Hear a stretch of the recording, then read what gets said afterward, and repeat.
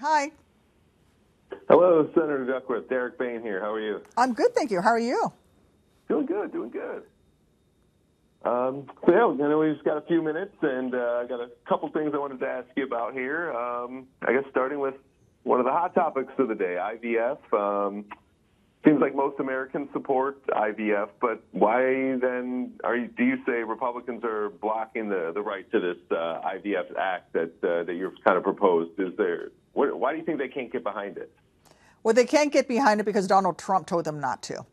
And frankly, that's the bottom line, because they want to define a fertilized egg as a human child outside of the uterus. And so, in the nearly 2 years since since the Dodd decision that overturned Roe v. Wade, we see this increasing restrictions and Republicans and conservatives trying to control women's bodies. Basically, they've been incentivizing far-right anti-choice policymakers in deep red states to defund health care for low-income Americans.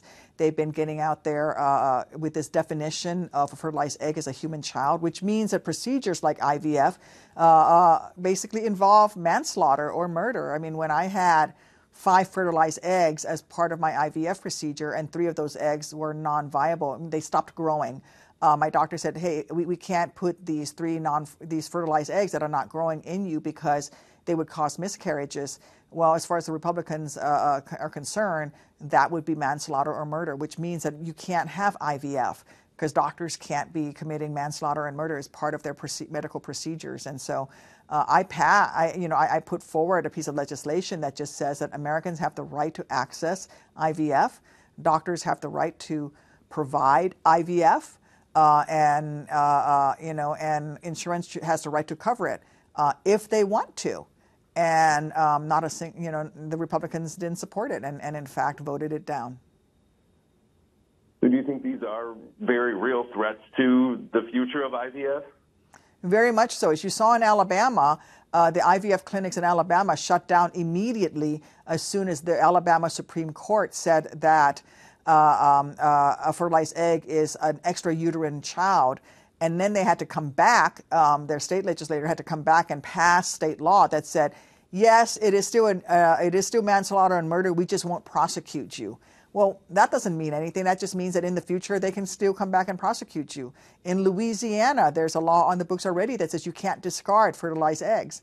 So that means that families that are trying to have a child, like my husband and I struggled for 10 years with infertility trying to have our child, you're now stuck with non-viable fertilized eggs that you can't discard and you have to pay to keep, and so it's becoming more and more difficult. And as we make it more and more difficult for families, you're going to see that more and more people will not ever achieve their dream of starting the family that they can only achieve through IVF.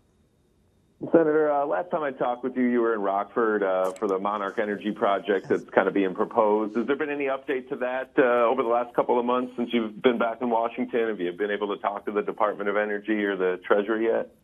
We have been talking to the Department of Energy and to the Treasury, just so you know what. I don't really have any updates to share right now, but I'm going to keep pushing to ensure that projects like Monarch succeed in Illinois because they're going to bring investment and jobs into our state. Having a green energy center in Rockford would be fantastic in this part of Illinois because of where we are in terms of the infrastructure of the entire country. All Class 1 railroads come through Rockford. We're the center of the country, and so having Monarch Energy succeed will be great for bringing more manufacturing and more jobs into the region. I'm going to do everything I can to make sure that projects like this succeed. All right, Senator. Thanks for your time today. Thank you.